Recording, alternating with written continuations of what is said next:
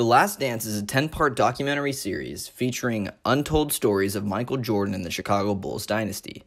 During the 1997-98 NBA season, the Bulls were seeking their 6th league championship in 8 years. General manager Jerry Krause at the time announced that head coach Phil Jackson will no longer be coaching the Bulls following this season. Shortly after, Michael Jordan said he would not play for any other head coach.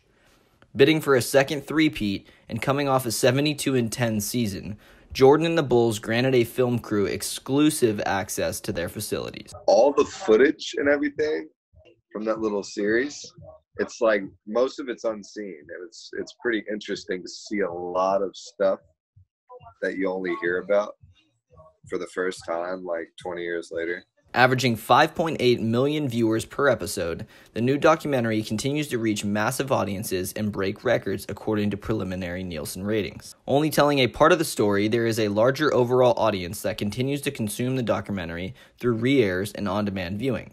Winning their 6th and final title with the Chicago Bulls in 1998, Scottie Pippen says, quote, "We were the greatest team ever." My thing is with MJ, the reason he was so big compared to, like, if Wilt Chamberlain was in the 90s, it would have been a completely different ballgame. The reason MJ was so big was because SportsCenter was just getting started, and like all this like sports media publication people and businesses. You can stream the documentary on the ESPN app, and the final 4 episodes of the series will be released Sunday, May 10th, and the following Sunday, May 17th. For MNTV, I'm Tony Farias.